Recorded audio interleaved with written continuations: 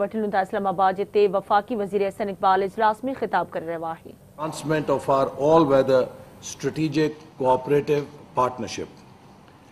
Ladies and gentlemen, CPEC has emerged as a transformative force and as a flagship project of BRI in the region, particularly for Pakistan. Over the past decade, CPEC has experienced multiple ups and downs, proving to be a testament to our enduring partnership and its potential for transformative development. It has taught us the importance of flexibility and the ability to address concerns proactively. Through these experiences, we have gained valuable insights into the art of forging resilient partnerships that stand the test of time. Last year, Pakistan and China celebrated a decade of successful, high-quality development and ever closer collaboration under CPEC. During these celebrations, Vice Premier His Excellency Ha Feng, as representing President Xi Jinping, unveiled 5 new corridors: 1 growth corridor, 2 livelihood enhancing corridor, 3 innovation corridor, 4th green corridor, and 5th open and regional connectivity corridor. Pakistan side appreciates the vision of Chinese leadership to upgrade the second phase of CPEC with inclusion of these 5 corridors, which are aligned with Pakistan's 5Es development framework.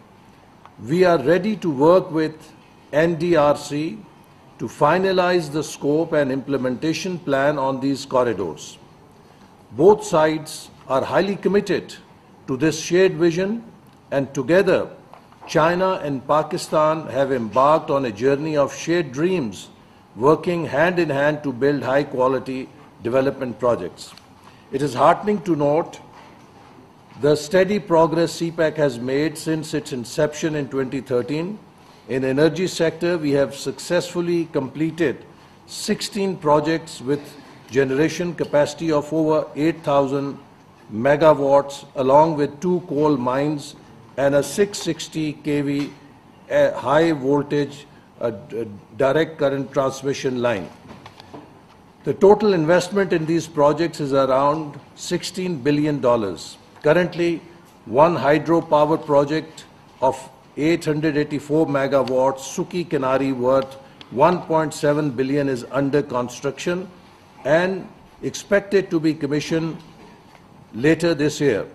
3 power projects, including 2 hydel, Azad Patan and Kohala, and 1 coal-based Gwadar power project with a generation capacity of 2,100 megawatts with a cost of over $4 billion, are in the advanced stage to achieve financial closure, and we urge and request Chinese side for its support in achieving groundbreaking of these projects during the current year.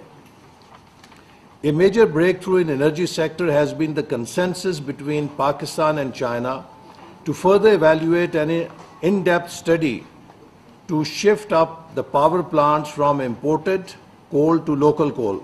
This strategic move will not only reduce Pakistan's import bill, but also facilitate payments to Chinese companies. I am pleased to share the development of coal mining in Thar, and this has enabled us to utilize this tremendous indigenous coal resource which had remained untapped for decades, significantly contributing to our energy security and economic growth. We look forward to transform this huge coal deposit into green energy through coal gasification project.